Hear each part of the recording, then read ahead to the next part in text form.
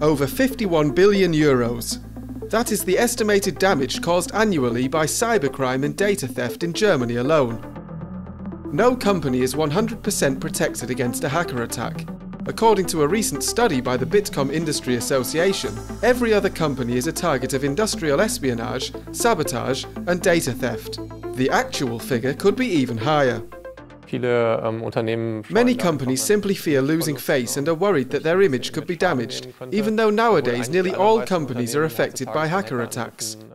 So I actually think it's relatively uncalled for. But the fear is there nevertheless. Whether telecommunications companies such as Telekom, industrial groups such as ThyssenKrupp, or internet companies such as Yahoo, large businesses also fall victim to attacks. You have to differentiate between the objectives of attacks on the various sectors. Where criminals are behind the acts, then it's just about getting money. Where it's from is pretty irrelevant. But if we're looking at industrial espionage, then of course it's the business areas with a lot of know-how that are in the crosshairs of the attackers. And so the subject of cybersecurity should be a clear focus for businesses of all sizes.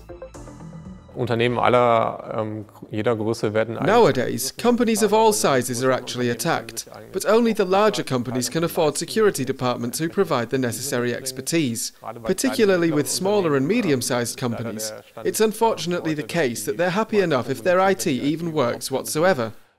And sadly, there is often no expertise within the company to reliably identify and fend off such attacks.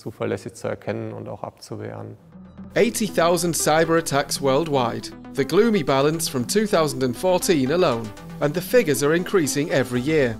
Reason enough to share information at the leading global trade fair for digital business. Yes, especially because CeBIT sees everything that's going on in IT and in IT security come together. So, providers of further training and product manufacturers, but also information technology users. I think it's a good place to look for an exchange about new developments, new offers, but maybe also new difficulties that you're faced with.